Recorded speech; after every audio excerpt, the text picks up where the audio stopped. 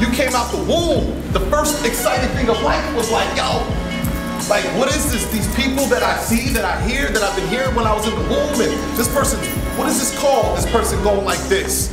What are these things? Legs? Let me feel these legs. We were doing that as babies, and then we kept trying to walk, falling. Kept trying to walk, falling. Watching it, watching somebody do it, seeing the vision, falling. Until we got it. We had nothing in our minds that said, yo man, that's dumb, stop. You keep falling, like stop. None of that was in our minds. That was brought to us before we were formed in the womb. But the Bible says, before I formed you in the womb, I knew you.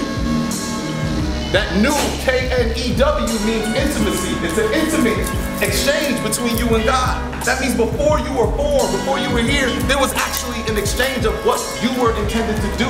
Then we come into this earth, we're born, and we're given a name, an occupation, a number, we're given a culture, and then we got older people who haven't healed their wounds, and they start projecting that onto us. You know how many teachers I work with in the schools? And they're like, well, you know, that we gotta make sure the kids are being more realistic. What? You're telling a 15-year-old they gotta be realistic? And you're telling them they can't use their imagination?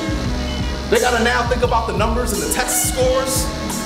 That's all fear that adults are projecting because they didn't go and do what they really wanted to do.